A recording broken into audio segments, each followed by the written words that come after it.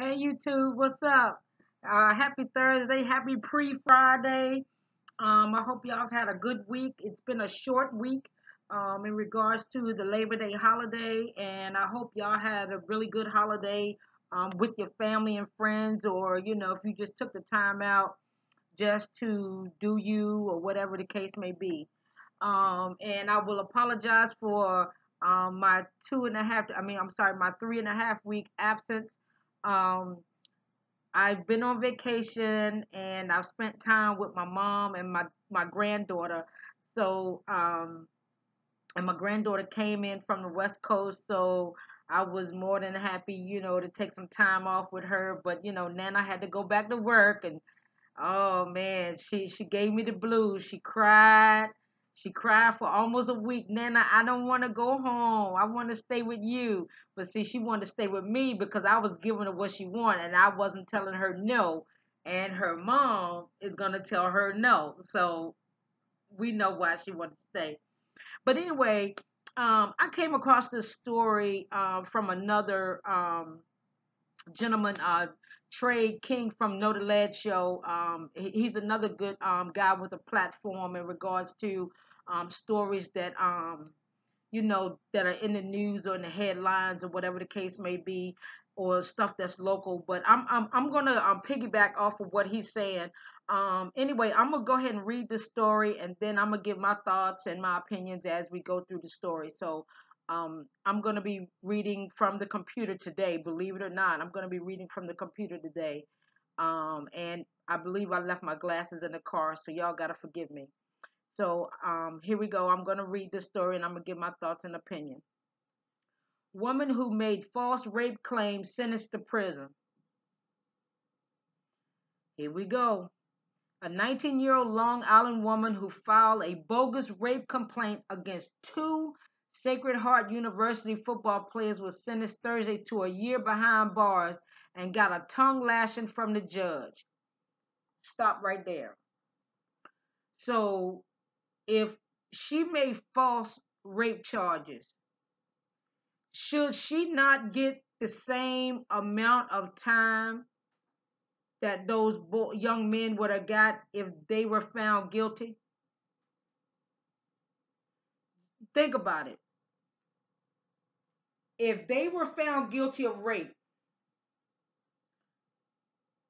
they would have nailed them boys to the cross, threw them under the jail, not throw away the key, but they would have melted the key and made another key to put another person in jail. So I'm gonna go ahead on and I'm gonna finish reading this, and then I'm gonna still give my thoughts and opinion. Nikki Jovino first told cops in October of 2016 that the two players from the Fairfield, Connecticut college forced her to have sex in a bathroom at a booze-filled party. She later admitted that she made the charges up so her evident promiscuity wouldn't alienate a potential boyfriend. So you done sit up there and got them and had them boys to run a train on you. But to make yourself look good and look like a victim, so this boy could give you sympathy, you gonna claim these other two men raped you. That right there don't make no damn sense. But anyway, I'm gonna dig into it a little bit more. Nikki Jovino is a 19-year-old white woman that lives in New York. The two men that she accused of raping her are two black men from a college in Connecticut. Let me say this right here. And let me put this disclaimer out there because I'm going to say some words, and I know I should have put my disclaimer out there when I first came on. Sorry that it's so late, but I'm putting this public service announcement and my disclaimer out here. I'm going to say some shit that y'all ain't going to like, that y'all may find offensive. At some point, you just can't give a damn because I'm going to be on the side of right on this one. And a lot of people don't want you to be on the side of right. They want you to be on the side because of the skin color. No, no, no. If this was a black woman that had accused white men of raping and it was false, Key It was something like that that happened years ago in Pennsylvania because Bill Cosby and everybody rallied around this girl. Come find out she told a lie. You damn right she should have went to jail. Like this heifer right here. This heifer is going to jail, but she ain't going for enough time. Let me dig on into this shit some more because trust and believe there are hundreds, if not thousands, of black men, Hispanic men, men of any descent other than white that are in jail for falsely being accused of rape, murder, and more shit. You don't believe me? Go to the innocenceproject.org and see how many men that have been exonerated from rape and murder. And a lot of them got to do with white people. I'm not a racist. I promise you I'm not. The shit is right there in black and white. It's in paper. It's in a document. It's a public document. This is something that's been going on since the beginning of the time. I mean, have y'all seen the movie? God, my sister hate that movie. God have mercy. It's Don Cheadle, Ving Rhames, Esther Roll. It's those guys in it. Rosewood. Rosewood. There we go. Rosewood. That woman lied and said a nigga. A nigga did it. He raped me. They killed hundreds, if not thousands, of black men, children,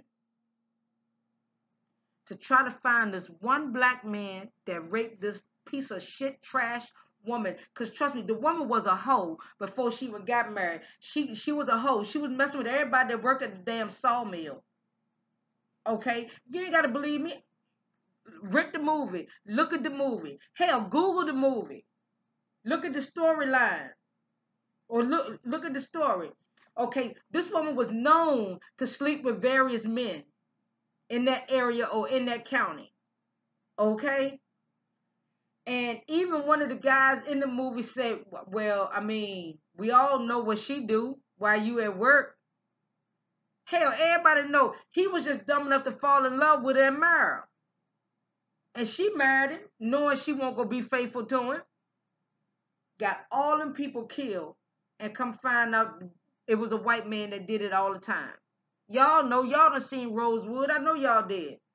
But anyway, let me continue. But during a pretrial hearing, she went back to her original version of events before finally pleading guilty in a state superior court in Bridgeport to 2 counts of second-degree falsely reporting an incident and 1 count of interfering with the police. The Connecticut Post reported, hold up, back up, stop. We're gonna go back over this paragraph one more time, and we're gonna break this shit down like a fraction. I'm just gonna say what I'm gonna say. But during the pre-trial, she went back to her original version. So she went back to say that those boys raped her. This was during the pre-trial. Okay, before finally pleading guilty in a state superior court. This was before the jury came. Because I'm going to tell you right now, had the jury came and heard the series of events, trust me, the jury would have gave her more than some damn 1 year in prison or jail. Call it whatever you want. However, let me break it down a little bit more. So we're going to turn them fractions into decimal points. Fine decimal points. It's going to be a long line of them shits. Anything that's less from anything that's a year or less is a misdemeanor. Anything that's a year and a day, that is considered a felony. Like if you go to jail today, September the 6th, 2018, you get out September the 7th, 2019, you are a felon. And you can best believe a lot of times that's how they do. But what also they do is they give you a year and 3 months, which makes sure that your ass gonna have a felony record. They know what they're doing. Let's continue. In Bridgeport, 2 counts of second-degree falsifying reporting an incident. Hell no. Wrong. Wrong. No. First-degree falsifying reporting a rape, not a fucking incident. Cause when y'all was getting ready to convict them boys of rape, it won't no incident. It was rape. Let's be clear. Let's make this shit like crystal. Let's make it like crystal, man. I'm telling you. See, let me say this, and I'm gonna say this one more time, and I'm gonna keep saying it till somebody catches the fuck on. When you read these stories and you read those court transcripts on what's being said, listen to the key words that they use for certain defendants, for certain witnesses, and for certain cases. Listen to the key words. I'm telling you, they always use these key words to try to justify certain shit. Now, why are they not charging her with first degree falsifying a rape and first degree of um, tampering with police evidence, interfering with a crime? Keep going. I hope you spend the time. This is the judge now. I just hope you spend the time reflecting on what you did. Judge William Holden told Jovino. Holden sentenced her to 3 years, but suspended the final 2. So how the fuck is she getting punished? One of her victims, both of whom left the school, read a statement in court as the defendant rolled her eyes, and the paper reported. So they out here talking, and she's just like, oh, what the fuck ever. If you see the video, you'll be like, oh my God, whatever. She is literally rolling her eyes. Let's continue. I went from being a college student to sitting at home being expelled with no way to clear my name, Malik St. Hilar told the court as Jovino started smirking. So this bitch was smirking. So in other words, in the way it is with her, it's like, okay, so I got you put out of school. Okay, I don't give a shit. That ain't stopped me or my life. But guess what, boo-boo? You still didn't get the man. You got a bad name for yourself that you done set these 2 black guys up to go to jail, to go to prison for rape, which they didn't rape you, so that you can try to get close to this guy that you like. And the guy probably won't even noticing your ass. But you hoping that by you hollering this rape shit, that'll bring him closer to you. No, that only pushed him away from you, and you still sitting up there with no man. Crazy. I just hope she knows what she has done to me. My life would never be the same. I did nothing wrong, but everything has been altered because of this. Lawyer Frank Rico read a statement from the second victim who remained unidentified. The last almost 2 years have been definitely my most difficult of my life, the statement read. The roller coaster of emotions, fear, anger, sadness, embarrassment, depression, anxiety, and the list goes on. She accused me of what I believe to be a horrendous, horrific crime out of her own selfish concerns. Very true. Bingo. He get the $1,000. He get to go past go. He get to get that $200 because that statement alone right there would have sealed the deal. I wouldn't have suspended shit. That I would have gave that bitch 5 years. I would have gave her 10 years. However much time that the judge or the jury would have gave them 2 black boys, that's the time I would have gave her ass. Point blank period. Sometimes you got to make an example out of some people so the other motherfuckers can already know this ain't the game you want to play. In the words of Trey from Know the Last Show, you play a stupid game, you get a stupid prize. Let's continue. I lost my scholarship, my dream of continuing to play football, and now I'm in debt $30,000, and I am simply trying to get ahead as best as I can. So not only did this boy rack up an education bill, he lost his scholarship, which would have covered his bill. And you would have thought that at least who gave him that scholarship would have said, you know what? We're going to, since this has turned out to be this kind of event. We're going to reinstate your scholarship so you can go back to school. But we need to have this expunged from your record. We need your name cleared. But they need to go to another school. It's almost as if, damn, y'all might as well give the boys, I mean, I'm sorry, they're not boys anymore. They're young men. We might as well give these young men a whole new identity with a whole new social so that these men can sit up there and try to do something with themselves. But this crazy ass fat bitch, and yeah, yep, I'm big too. So trust me, if a big person called another big person fat, that bitch is fat. Trust me. So y'all can laugh. I don't give a damn. I'm just saying. Yavino's mother, the only relative in court to back her, was kicked out of the courtroom after her cell phone went off. The Connecticut paper reported, now this bitch know you can't take no cell phone in the damn courtroom. How did she get that pass there? You know what she did? I guarantee you. I know what she did.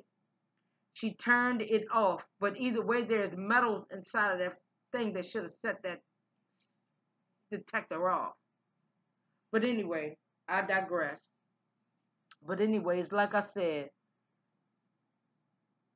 I mean, she admitted that it was all lies. But you did that to try to get a man that didn't even want you.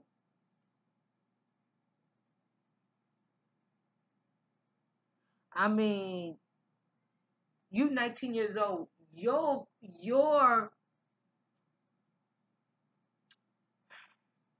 your life as you know it has been altered behind your own selfish bullshit.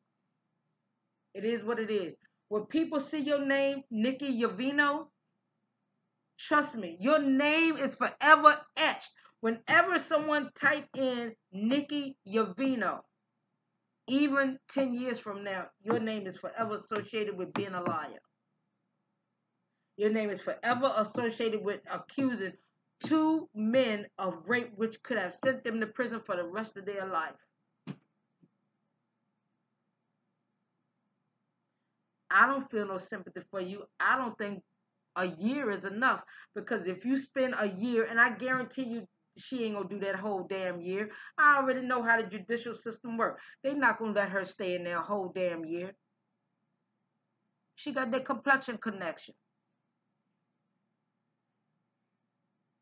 White privilege. Y'all think this shit is a joke? It's not a joke. People have been emboldened to come out with their racial stuff right in your face. They don't give a damn.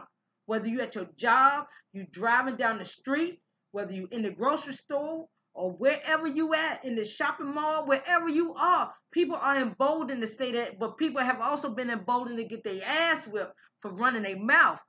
That too. But this heifer right here, I feel no sorry. I feel no shame. I feel no sorry for whatever's gonna come to her, because I guarantee you she gonna come across that one in jail. Oh, you the one that accused them two black boys of raping you when they ran a train on you, and you mad because you got caught? Oh no, you like somebody. So in order for him not to think you are a hoe, you gonna say that them boys raped you. Let me tell y'all something. People are vicious. They are not everybody. Let me bring it on in a little bit. Not everybody is out to do you harm. Not everybody is out to hurt you. But it's a shame that you have to be guarded up everywhere you go because of the simple fact you have people like her. You have people out here that do nothing but sit, lie, and wait like a lioness. Lying in wait, waiting, ready to pounce, seeing what they can find out. Just like damn TMZ. Let me tell you something. TMZ ain't nothing but the damn. TMZ is so far up the Illuminati's ass that how in the world can somebody find out, TMZ find out about some shit? How TMZ be right there and don't nobody else be right there till after the fact? TMZ is always the first one on the scene. That's what I don't understand. That's why I said TMZ is part of the damn Illuminati. I'm just saying. I mean, This girl, and I didn't mean to go off on that part, but anyway, this girl gonna deal with this shit just like Monica Lewinsky. She ain't gonna ever live this shit down. Monica Lewinsky is always gonna be associated with the female that that to Bill Clinton underneath his desk. She gave the man a blowjob. She will forever be associated with that. That woman has not lived that shit down, and I know it's been at least 20, almost 20 years, or close to it. She was in a thing the other day, speaking event, and she was told by the host that anything dealing with Bill Clinton would be off limits. They're not even going to talk about that. She was like, okay, fine. Interview, everything going fine. What somebody did in the audience, asked her about Bill Clinton. What she do? She left the stage. She said, damn, when are y'all going to let this go? Whenever they pull up Monica Lewinsky, right next to her name is going to be Bill Clinton. Right next to Nikki Yavino's name is going to be those two young men forever. She will be forever tied to these men. Figuratively, literally, emotionally, mentally, forever tied. That's a soul tie that she ain't gonna ever fucking break. And then the crazy part about it, this heifer was nasty enough to do it in the bathroom. So you telling me if y'all at a party and y'all at a college party, you tell me somebody ain't got a bed? You gonna do it over top of the damn commode? What, one of them sitting on the commode? What kind of shit is that? Oh damn, literally. Oh my bad. Anywho, um, but no, I don't feel sorry for this heifer. I don't feel sorry for this stank. Man, I don't feel sorry for this stank sour piece of shit. I don't feel sorry for her. Nope. I ain't gonna ever feel sorry for her. She get whatever she got coming to her, whether it's next year, year after next, 10 years down the road, 20 years down the road, 30 years down the road. Nope. No bueno. No good. No good. You get no sympathy from me. Your name will forever be associated with these two men. Forever. You can get married and change your name. But Joe Yavino will forever be tied to that. And them boys gonna be tied to you. Well, you'll be tied to that, but them boys gonna break from you. This right here that's being out in public, them boys gonna break from you. Them boys gonna go on and do great things. I'm sorry, y'all. I keep messing with that thing. But those boys gonna go on and do great things. I mean, I can imagine what they had to go through. I can imagine, it's like embarrassing. Like, dang, oh, I mess with that. And I'm gonna tell you what that's gonna do. They're not gonna deal with nobody else that look like her. Trust and believe that. They are not gonna deal with anybody else that looks like her. If they do, I'll be shocked. But trust me, I'm gonna tell you right now. You know what they thinking? I don't trust no white woman. She's a liar. She ruined my life. She ruined my career. She did all. I don't trust no white woman. Trust me, he ain't. And I'm gonna tell you right now, it's gonna be a lot of them that's gonna try it. He be like, nope, nah, we good. You don't want to talk to me? Nope. And you better not tell nobody I raped you because I don't want to talk to you. Hey, y'all watch her. I'm not trying to talk to her. I don't want to go on a date with her. I don't want her to say I raped her. So y'all know this, right? That's gonna be embarrassing. Gonna get our ass up out of there. Be like, nah, get your ass up out of here. You ain't gonna come over here and set nobody up over here. Get your ass up out of here. Nope. But anyway, that's all I got. Y'all have a good evening, and y'all enjoy the rest of y'all day. Peace.